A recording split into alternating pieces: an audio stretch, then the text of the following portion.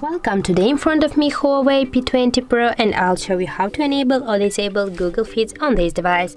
So first, just move with your two fingers at the same moment to the center by this way, and now we'll see the home screen settings. Tap on that, and here just tap on the feeds. You got here now the Google Discover.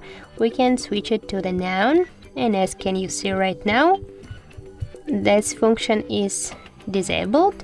To activate it, just repeat the action and just switch to the Google Discover. Also, you can change that to the Huawei Assistant. I'll switch that to the Google Discover, and now, as can you see, my Google Feeds are activated. So that's it. If you found this video helpful, leave a like, comment and subscribe our channel.